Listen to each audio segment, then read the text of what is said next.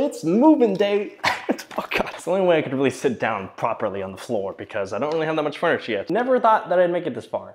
The life that I'm living right now is a dream that I could have never imagined, because going through cancer once and then going through it again, but like that twice wasn't already enough, and just facing cancer twice in my lifetime at the age of 23 is insane. And I'm extremely grateful to be alive because I just am so appreciative of life in general, and I never thought I'd make it this far, because I would dream of having a life after cancer, and I never thought that I'd even make it to a point to where I wouldn't have to deal with cancer anymore.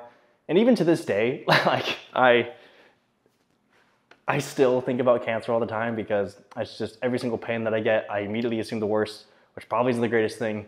And I always think that cancer is going to come back, because just the life that I've lived. And it's scary to be done with cancer in 2 weeks. I don't know why I looked at my watch. It's not telling me the date, but I know I've been counting the days to dream of a day to where I could finally say that I'm cancer free in 2 weeks and officially be done is terrifying, because I've dealt with cancer for the past 8 years and 7 years, I can't remember, since 2016. And it's just, imagining a life after cancer is what scares me, because I never thought that I'd have a life after cancer. And I wanted to move out to sort of represent this new chapter in my life to where I have a normal life. Like, you know, I don't know, to where I don't have to keep looking over my shoulder of where cancer may or may not come back. But in reality, I know that I'm always gonna be worrying about if I get cancer or not again, because I've already had to deal with it twice, and I've already been told that I was cancer free more than once, and it was false. So I'm just always gonna have to sort of deal with that sort of fear, and it's kind of just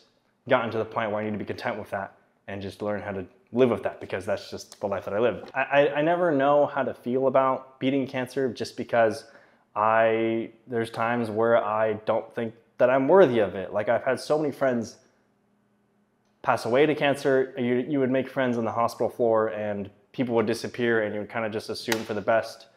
But then the next day you would hear what happened, and it would break. It sucked, man, because I had the good side of cancer.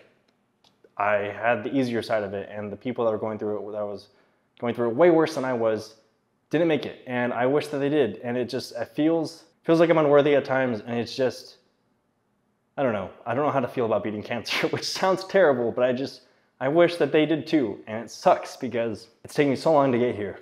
It's in 2 weeks, and sorry, I'm already getting emotional.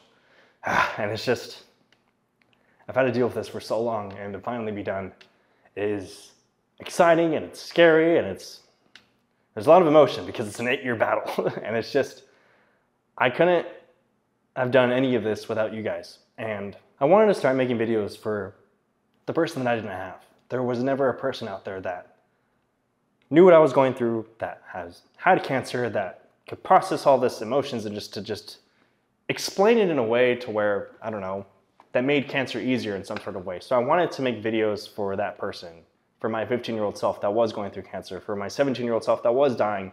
And I never realized how many more people that it could have reached from just my videos. And I'm so glad that it did, because I see the comments all the time, and I can't thank you guys enough for just loving your support, because I just want to be able to help that person that is going through this. You guys have given me a life that I never even thought I'd have.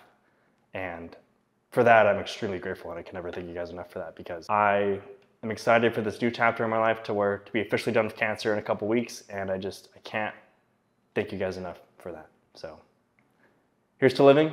It's a beautiful day outside. It's a little cloudy here in Washington, but I'm super excited to finally get some furniture and to finally not be sitting on the floor in a bit. So